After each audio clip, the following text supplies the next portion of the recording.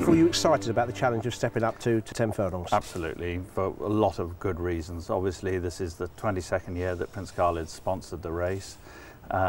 It's been his flagship race for all that time, and to bring his flagship horse to that race is really a dream come true.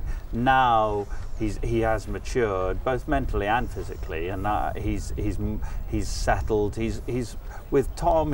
They've built up a really good relationship now, which is on sort of equal footing, you know, mutual respect. So I think when Tom says go, Frankel now is ready to step up to that. In a perfect world, wouldn't be ridden any differently just because he's stepping up in distance? I don't think so, mainly for two reasons, I would say. One is he's got this tremendous cruising speed, so if you stifle that, then you're stifling part of the best part of him, really, and his stride takes him to where he gets in the race, and so therefore there's no point in anchoring him or indeed really sort of blasting him off. It just let him in and be in his own natural rhythm. Are you pretty confident, you'd say?